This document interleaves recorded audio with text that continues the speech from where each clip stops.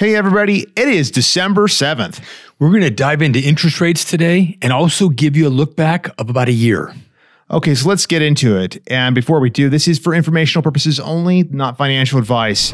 So where is the 30-year fix today? December 7th, we see at 5.92 for the 30-year and the 15-year is at 5.375. The 30-year FHA, 5.75, and the 30-year VA, 5.75. And if you've been with us for a while, you've noticed that these rates have really come down, and you've been looking at interest rates over especially the last month. So be sure to subscribe.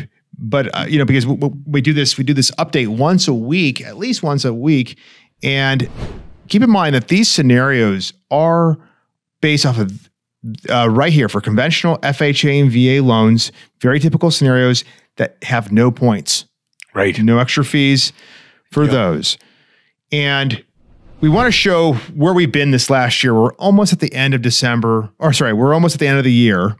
And just looking back, where were we? Well, you can see where we were about 3%. And this is where all the increase of interest rates has occurred over the last 12 months. Can you imagine if we had this back in December? Yeah. I mean, we would have borrowers calling us for refis. Wow, I think I'm going to wait. Wow, I think right now is a good time to refi. Oh, you're just saying that because you're in the mortgage business. Yeah. I mean, if you had a sheet like this, boy. Yeah, it'd be great. This is what's going to happen in the next 12 months. Unbelievable. They would have thought we were crazy. But yeah, I mean, people thought that rates were going to go in the twos. Now, I think that we're going to go back into the twos someday. I think that that's going to happen again. I think that once inflation's under control, the Fed peels back their policy on that. I think that rates are going to be headed down. But again, it's going to take some time.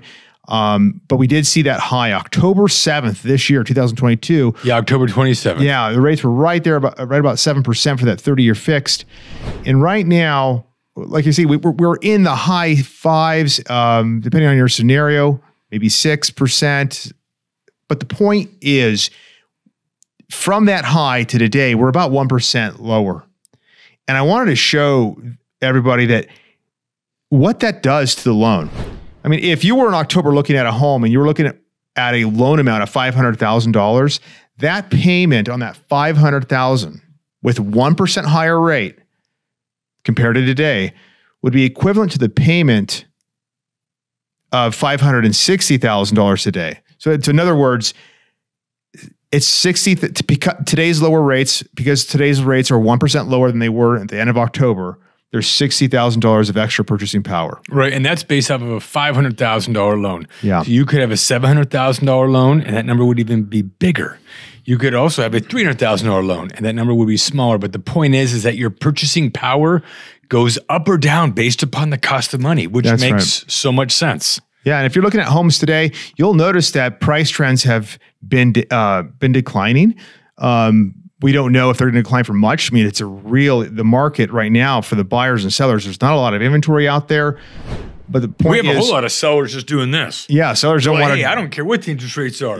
We're not selling unless you pay this. Right. Those sellers are in those 3% interest rates, not really going anywhere. So we don't see a lot of rising inventory. But at the same time, you can get a better deal today than you did a year ago.